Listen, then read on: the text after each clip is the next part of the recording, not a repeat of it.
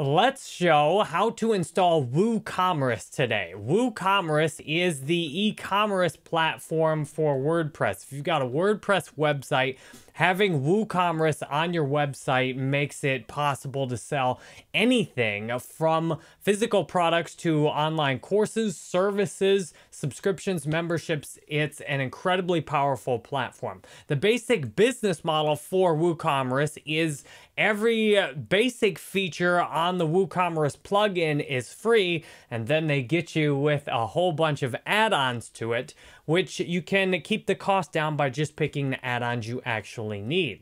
Here's a look at what WooCommerce, just the shop page, looks like on jerrybanfield.com/shop.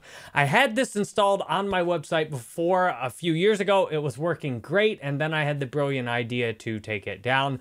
And now I'm setting up everything on my domain on jerrybanfield.com and doing it with WooCommerce products because it gives me the best possibility to make the most sales. What I've learned the hard way over the last several years is that having everything I do in so many different places makes it really hard to maximize sales. If someone comes in looking for one online course, they might realize they really want a service from me and vice versa. WooCommerce allows me to put all this on my domain at jerrybanfield.com to sell all of it there, and most importantly, to provide a consistent customer experience. Everyone that's on jerrybanfield.com goes through the same buying process with WooCommerce. I'll show you how to get it installed now. The first key, of course, is why do you want to use it? And you want to use it to earn money on your website. The best way to monetize the websites I've seen, especially my website, has been to have all my products and services directly on it. Thus, how do we actually get WooCommerce installed? This will walk you through getting it installed. You first click on Get Started.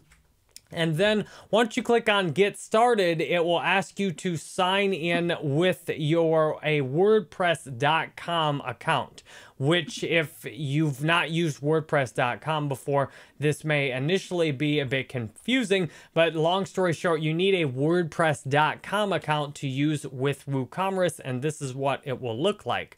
Once you've signed in, and you might have had to sign up for a WordPress.com account, then you'll see your downloads. Your downloads are the plugins you can use. You'll have the basic WooCommerce plugin. This is what you need just to use the WooCommerce to put it on your website. Then you'll also have any other plugins that you've got from subscriptions or for free. For example, the Stripe plugin.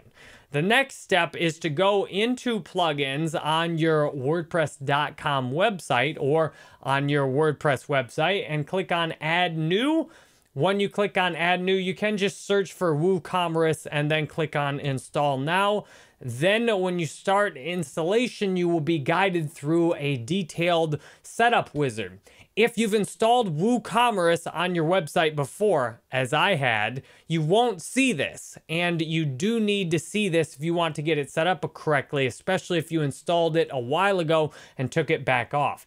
If you don't see this setup wizard after you activate WooCommerce and try and start using it, you need to go through and edit your wp.config file or _config file, and then you need to put in a specific phrase that I'll link to the help resource in the description that tells WooCommerce when it's uninstalled to wipe the whole database.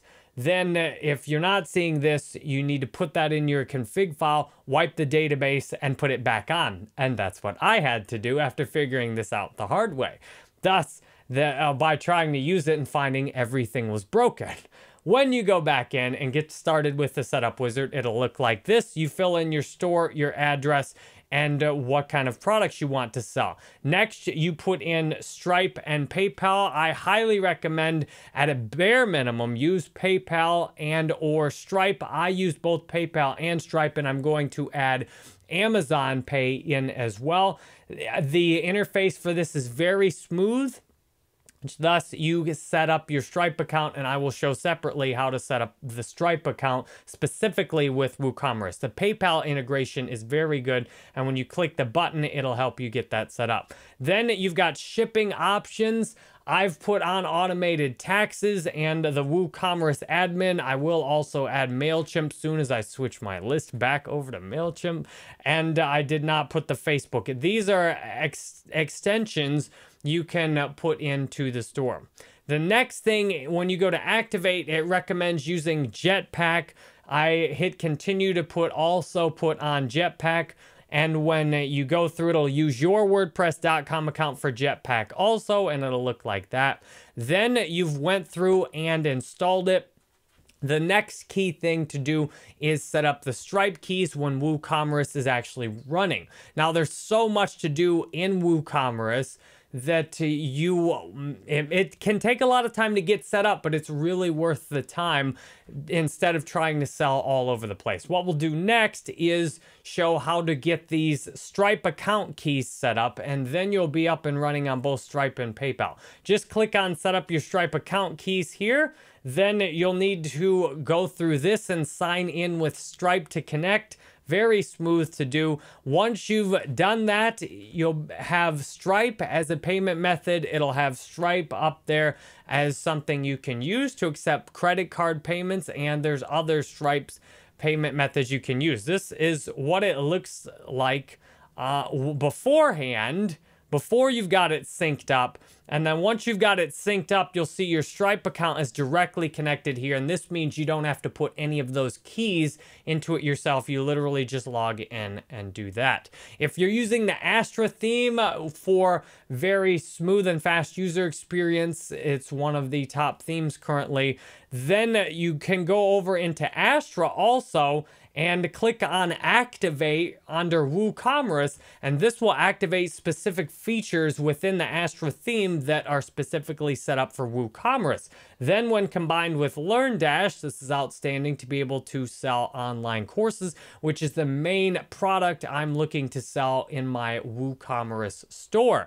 When you get started with WooCommerce, you need to set up some basics in the settings under advanced. You need to make sure the cart page, the checkout page, the my account page, and the terms and conditions page are all set correctly.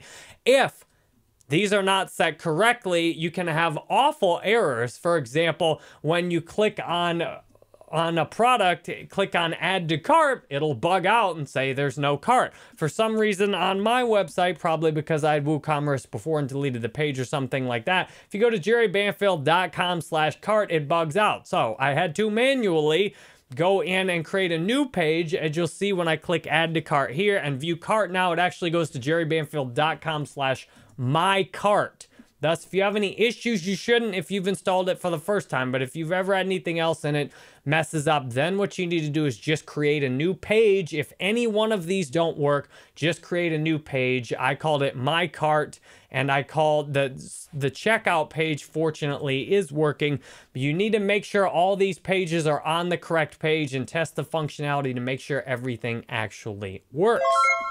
Then the next step we've got over here, we've got if you're using LearnDash or something else that requires people to have an account, there's a key step to use. What you need to do is turn off allowing the ability for customers to place orders without an account or check out as a guest. If you got any kind of membership or online learning plugin like LearnDash, you make sure turn that off, because you need people to have an account to access their product. For example, on my website, I need people to be able to access their courses on jerrybanfield.com. Therefore, I make sure to turn that off. And you also want to click allow customers to log into an existing account during checkout, and allow customers to create an account during checkout, and allow customers to create an account on the My Account page. This makes it easy for people that are on jerrybanfield.com to create an account from anywhere.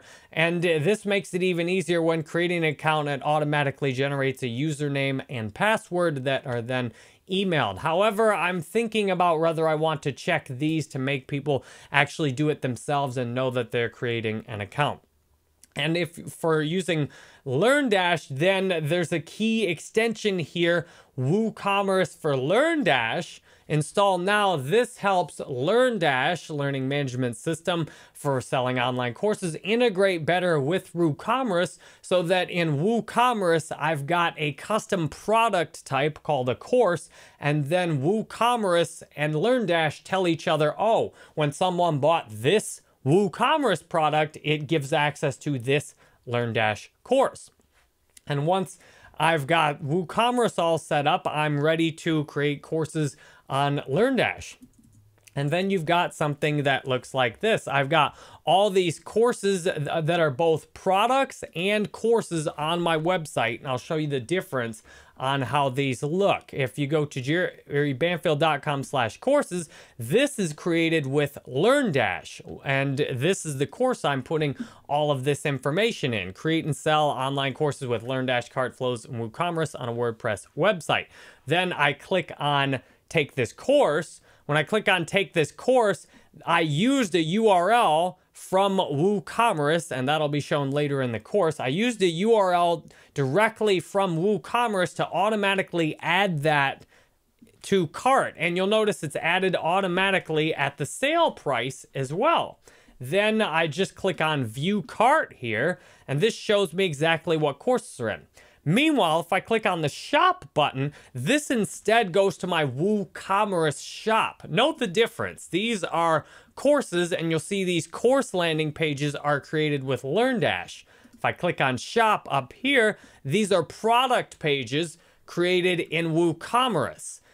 LearnDash does have the ability to allow direct checkout from the course itself. However, I've chosen not to use that because WooCommerce will allow me to sell anything. I could take this t-shirt off and stick it in as a product in WooCommerce and even offer the option for people to have it washed or unwashed. If you want to really just smell how I smell and have the shirt just sent to you straight after I wear it, I can add anything like that all in my shop, and therefore I don't want LearnDash to be selling courses separately from everything else on my website.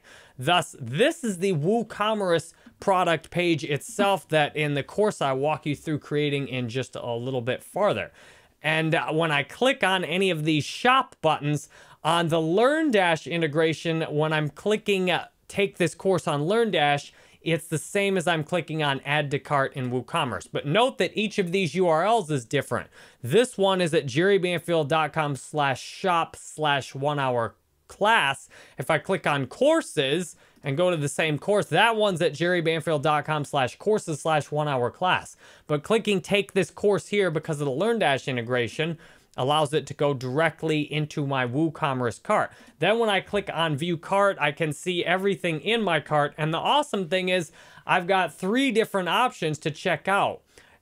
You can click on proceed to checkout, or you can click on PayPal, which will check out with PayPal, or any of these credit card buttons will actually bring the form in directly into page. And I just added and I'm testing Amazon Pay. This is up on here as well. If you click on proceed to checkout, then the interface looks like this.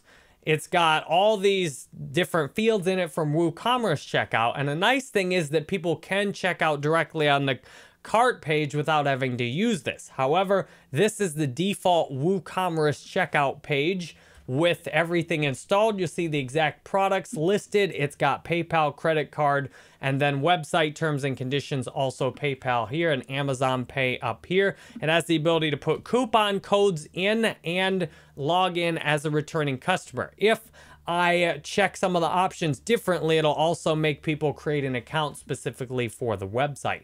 And that's the beauty of WooCommerce on WordPress. And you'll see that's at jerrybanfield.com/purchase. I had to configure that because the checkout page wasn't working. That's the beauty of having it set up like this, is that I've got the same sales process I can use to sell anything. That's how you integrate WooCommerce and install WooCommerce into a WordPress website to sell anything. And I think it's especially useful for online courses and services and whatever else you want to put in at your own website.com/shop.